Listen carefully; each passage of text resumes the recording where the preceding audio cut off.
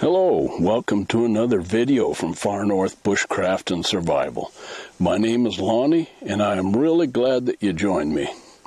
Have you ever been out camping and you had canned goods with you, and you went to prepare your meal and you realized that you had forgot the can opener? Well, I have, years ago. Well, nowadays, most multi-tools and Swiss Army knives, they have a can opener built into them. And I got to thinking, well, maybe there's quite a few people that don't know how to use them. That's what this video is about. Stay with me. Okay, here we've got three very popular multi-tools and the Swiss Army knife. This is a Leatherman, and this is a Gerber, and this is the Swiss Army knife. Now let's explain this a little bit. Here is your can opener, and on the end of this can opener is a screwdriver. So you'll use this one a little bit different. Okay, here is the Gerber, and okay, this has a can opener very similar to the Swiss Army knife, but it does not have a screwdriver on the end of it. So it's cut all the way to the tip. And then finally, we've got a Leatherman here that's got a little bit different style of can opener. Okay. Now, as you can see on this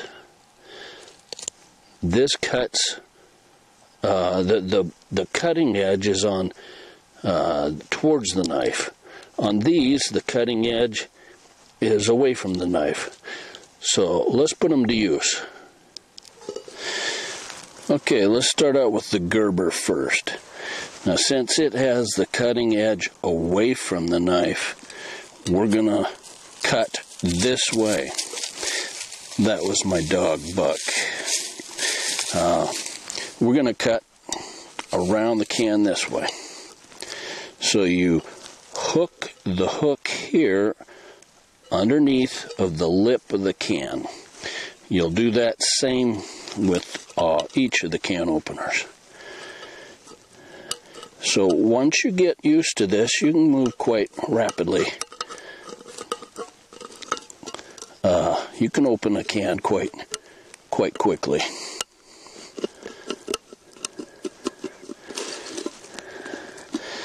Okay, now,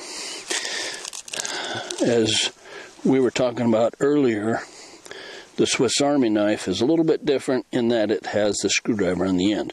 So you don't plunge it quite so deep. You just hold it up a little bit. Just like that.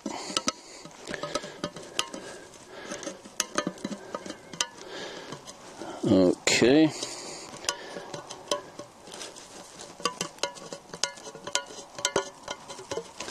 So as you can see, it does go fairly quickly.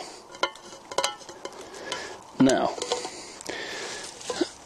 since this Leatherman has the blade towards the knife, we're going to work this way.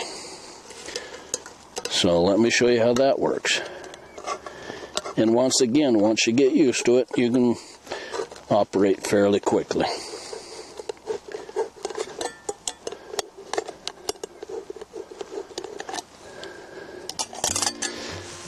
There you go.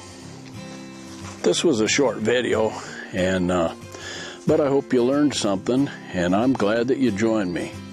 You guys take care, and we'll see you on the next video. Have a good one. If you enjoyed this video, be sure and give it a thumbs up and to share it, as well as subscribe so you don't miss any more. And check out these suggested videos here. Thank you.